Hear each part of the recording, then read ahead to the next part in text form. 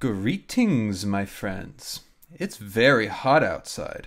That's why I've been keeping cold by eating lots of stripesicles.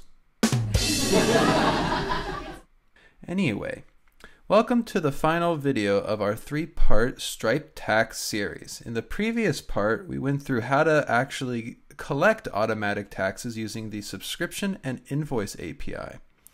In this video, we're going to be showing how to actually display an estimate of the taxes that your customers are paying before they even pay based on where they're located. Let's get started, shall we?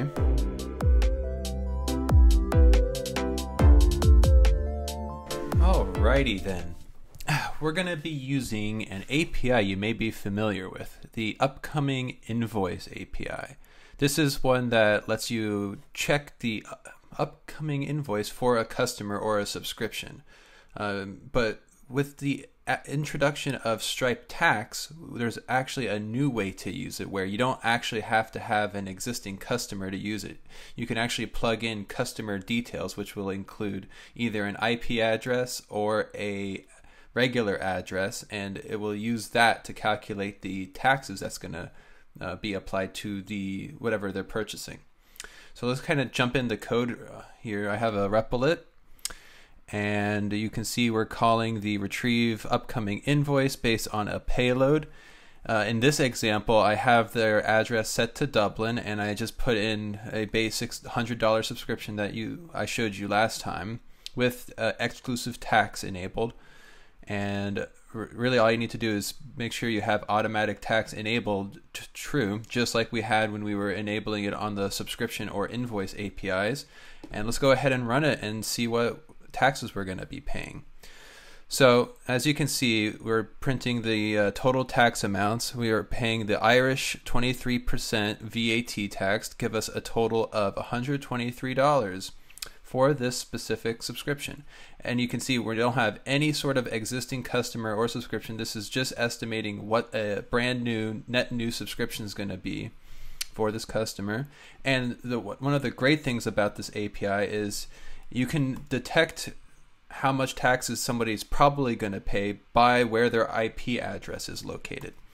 Obviously, at the end of the day, the billing address that the customer has entered is going to determine how much taxes they're going to pay, but you can estimate when they land on the page just by plugging in their IP. And I'm going to show you, you can plug in this tax IP address. I have here a German IP address, so we're going to run this, and you can see it definitely knows it's a German IP, 19% VAT. We would pay $119 and 0 cents. So you just have to have a endpoint on your front end that will call this Stripe API. You can't run this code on the front end because you need your Stripe secret key to run it. But if you use something like bill flow or Stripe checkout, you don't have to do any of this work. It's already done for you. And I can kind of show you what that would look like. Here's the bill flow checkout. And you can see if I plug it, it already knows based on the fact I'm in Walnut Creek, California, that I have to pay an 8.75% sales tax. And if I switch this to, say, France, it will know that, oh, you're France, so you have to pay a 20% VAT.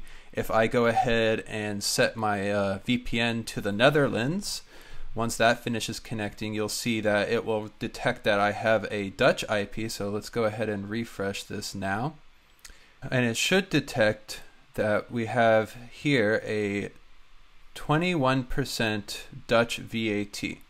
So you can see it does it based on IP. And as I said before, if we switch this to any other country, the billing address is going to override whatever IP location you have. So, and that's the way it should be. And it's the same thing will work for Stripe checkout. You just get directed to another page instead of it being in your app. And that's really all there is to it. That's about it. Have a great day, and bye-bye.